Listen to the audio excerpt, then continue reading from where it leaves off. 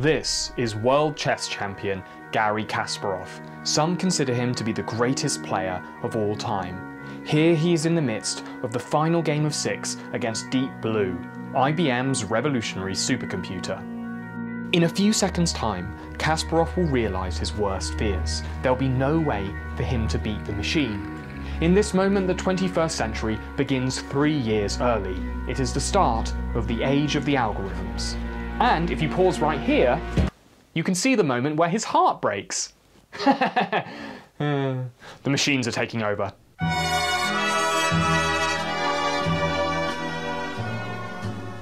The 20th century was mostly quite optimistic about its mechanised future. It foresaw a world where our material needs, wants and perverted urges would be fulfilled by an army of dead-eyed domestic automatons. Alas, we are a fifth of the way through the 21st century now, and we're still unclogging our own toilets, making our own meals, and rubbing our glands against our fellow flesh drones. But what the irradiated inhabitants of the previous century failed to foresee was the rise of algorithms. So what is an algorithm? At its core, an algorithm is a process, usually followed by a computer, through calculations or other problem-solving operations. And this is not artificial intelligence. And I'm hesitant to ever really use that phrase, because right now I think it's more of a sales pitch than it is an actual reality. Which is just as well, as an algorithm is much less likely to command an army of exoskeletons in some blue-tinted post-nuclear future to come crush your skull to dust. But they are starting to make these squishy nerve sacs in our skulls look obsolete. There are hundreds of different kinds of algorithm, but for conceptual clarity, I'll be splitting them into 2 distinct camps: rule system algorithms and machine learning algorithms. Rule system algorithms are relatively simple. They are a set of step-by-step instructions written by a human for a computer to follow. They do not veer from the strict if-then formula they are given. Say I taught a rule-based algorithm to eat mayonnaise. It would follow every step of the instructions that I laid out for it. But if it encountered an obstacle I hadn't prepared it for, it would be stumped. No delicious egg paste for Mr. Algorithm. That's where the sexy and sophisticated machine learning algorithms come in. They too are given a goal to achieve, but they are given no direct path to its completion. Rather, they learn to find their solution through data analysis. They essentially acquire this data through a process of repeated failure, running through a variety of solutions before arriving at their desired outcome. Machine learning algorithms are capable of solving complex problems, but because they work problems out for themselves, their process can be unpredictable, so they have to be written unambiguously to avoid undesirable or even disastrous interpretations of their goal.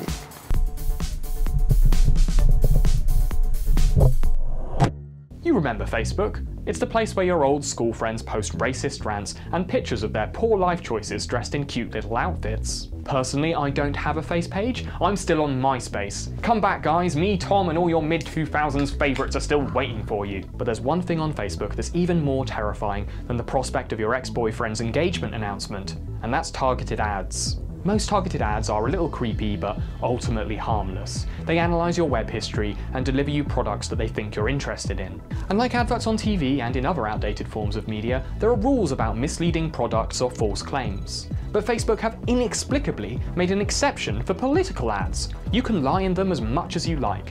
They can tell you that Brexit causes skin cancer, or that Bernie Sanders sets fire to homeless people in his spare time. But what makes this particularly worrying is how good these algorithms are at targeting people who are going to believe these lies, as in some significant ways, Facebook knows you better than anyone you've ever poked. Remember poking? Simpler times. Researchers at Stanford and Cambridge conducted a large-scale study with 17,000 Facebook users. Using a standard psychometric questionnaire, they wanted to find out whether the Facebook algorithm knew you better than your friends and family. And as you might expect from my general tone of bemused nihilism, the machine won. Easily.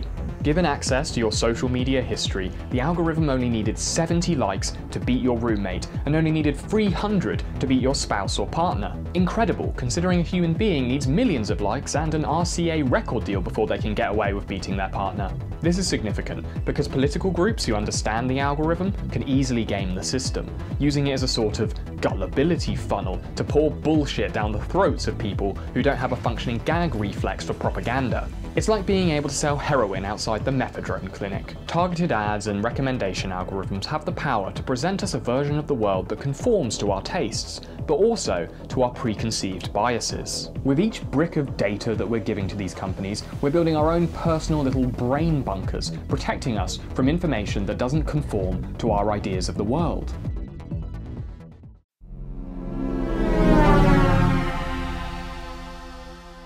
Every time you use Google Maps, withdraw money from a cash machine, or thumb through a parade of Tinder profiles, you're using an algorithm. The main purpose of these algorithms are to save us time, and to replace processes that before would have required a lot of legwork and tedious human interaction. They're like cheat codes for real life, but they only make our heads extra large in a metaphorical sense. But like cheat codes, the more you use them, the harder it is to play the game without them. In June 2016, a man named Daniel Ali drove his car into a lake because his GPS told him to. And while this was hilarious, it's not an isolated incident. People have followed their GPSs into the desert, into the sea, and straight off cliffs. Wildlife coordinators in California national parks have even coined the term death by GPS to refer to people who have followed their phones all the way into the wilderness and straight out of the gene pool. This is a rather extreme example of how quickly we've adapted to letting algorithms do our mind chores for us. The irony is that when an algorithm is created that radically streamlines any process, it can lead to an overall reduction in human ability. In other words, our unconscious and enthusiastic adoption of algorithms threatens to turn us into code-dependent, grunting meat marionettes. And we can already observe this happening in small ways. It's why no one remembers phone numbers anymore, why it's difficult to orientate yourself without a GPS, or why I feel crippling anxiety whenever I have to interact with an actual human in a retail setting. But then who can blame us when algorithms are already proving that they can do what we once thought was impossible? Since 2012, police departments in America have been using Predpol, and while that sounds like a Daily Mail headline about a Polish grooming gang, it's actually a data analysis algorithm that can help predict crime. That's right baby, we're only one swift Philip K. kick from a full sci-fi dystopia. So, how does it work? Well, it sounds crazy, but it's actually pretty simple. It looks at records from previous crimes, their type, location, and time of occurrence, and then it provides a geographical area where crime is likely to be committed next. Departments can then send their officers to the donut shop closest to the area, and therefore make patrols less scattered and more efficient. But some people suggest that Predpol and algorithms like it look less like Minority Report and look more like a Minority Report. There are some serious concerns that predictive policing could amplify already discriminatory practices by the police, and could end up justifying surveillance tactics with an air of scientific objectivity. So it's not focused on the individual, it's focused on the events themselves. Although it does zoom in real tight on people. And not on people, on places. Well, right? where they live. Right, where they live. Yeah, we're not watching you, we're just watching your house, and everyone who comes in and out of it. Like most successful algorithms, Predpol is the closely guarded intellectual property of the company that designed it. And this is dangerous, because it means that independent evaluations of their processes can't be made. Experts call this the black box problem, which is a bit like Schrodinger's cat, except we're not wondering whether the cat's dead or not, we just don't know if it's wearing a fucking Klan hood. This allows police departments to effectively outsource their moral responsibility to a machine, hiding behind the mystique of an apparently objective process that they probably don't understand either. We vigorously deny any accusations of racist policing. We're just doing what the algorithm told us. It's objective. It's science. Now everyone line up to get your heads measured. I'm seeing some pretty criminal-shaped craniums out there. We are increasingly relying on this technology every day, and if we can't independently scrutinize it, then we're going to be unprepared when it stops working. In 2008, Google released their flu trend algorithm. It recorded people's search terms for things like cough, phlegm, or firing indiscriminately out of both ends. It then mapped these searches geographically and found correlations, allowing them to pop America's proverbial snot bubbles before they reached critical mass. And for 3 years, it worked, outperforming the Center for Disease Control's detection by an average of 10 days. But then, something happened. Like someone who's unknowingly caught the norovirus on a long-haul coach trip, the algorithm shat its pants dramatically. A large flu outbreak occurred in 2013, so large that people all over the country were Googling flu-related symptoms whether they were ill or not. As a result, the algorithm massively overpredicted potential outbreaks. In a very real way, It had caught the nation's collective hypochondria. Google quietly killed the program, but its initial success and ultimate failure poses a very interesting moral quandary when it comes to algorithms. These prediction and correlation algorithms are a bit like your girlfriend's irritating best friend.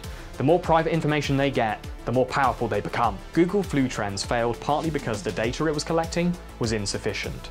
If more sophisticated algorithms had access to things like our smart health devices or our financial transactions, then there's no telling what they could be capable of. They may be able to diagnose us before we know we're sick. They could predict economic instability and manage food shortages. And this is the choice we must now all contend with.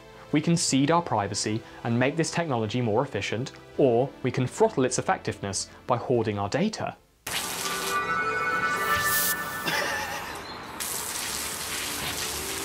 In many sectors, algorithms are becoming so efficient that they're actually threatening our jobs. In The Future of Employment, researchers Frey and Osborne predict that in the next 10 or 20 years, 47% of American jobs are in danger of being automated. So we all might need to start looking over our shoulder for Randy the redundancy robot. Demonetized. Formerly safe professions are in the job terminator's crosshair too.